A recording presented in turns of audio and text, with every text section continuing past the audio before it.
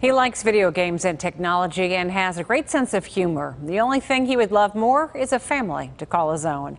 Lynn Hayes Freeland introduces you to this week's waiting child.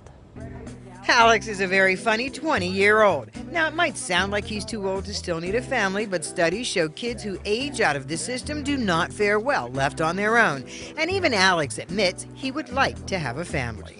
I think it'll give me a little bit of purpose knowing that I have some kind of cemented thing. Alex is a techie. He likes anything technical in nature. He loves video games and broadcasting. So he had a great time spending the afternoon at the KDKA studios downtown. You can draw stuff on this, right? Alex has already graduated from high school and is trying to figure out what's next. He has plans to go to college, but hasn't narrowed it down yet to a specific school.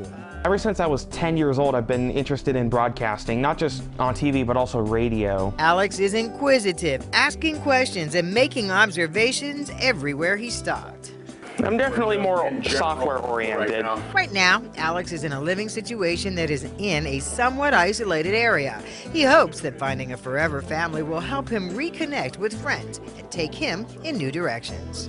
I think it'll be a fresh start for me, in more ways than one. I just feel like I can't really connect with anybody. I mean, outside of social media. Alex has a great sense of humor and laughs easily, and he's comfortable with himself.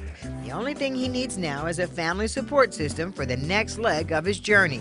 Normally, I would say Alex is a waiting child, but Alex is a waiting young man. With a bright future ahead, he's just waiting for you. And for more information on Alex and the other children looking for a family, call the statewide adoption network or go to kdka.com/waitingchild.